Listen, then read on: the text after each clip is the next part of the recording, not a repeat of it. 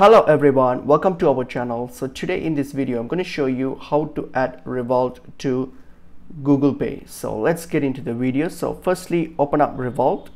So open up your Revolut and then log into your account. So once you've logged in, so what you're going to do, you're going to add your Revolut card to Google Pay.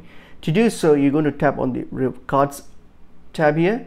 So when you get to your cards tab here you will go open up your card. So for your virtual card, just open up the card that you wish to add to Google Pay. So for example, this one here.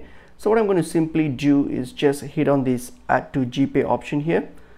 So just going to authorize with your passcode, okay, and then what's going to do is going to initiate the process of adding, and you just have to follow this prompt. There's a couple of quick questions and prompts it's going to ask you, so just follow the instructions and just click on and proceed with the process, and that's it. Your card will be added to your GPay. So that's how we can add Revolut to Google Pay via the Google Revolut card. So that's pretty much it is. Hope this video is helpful. I will see you in another video. Thank you.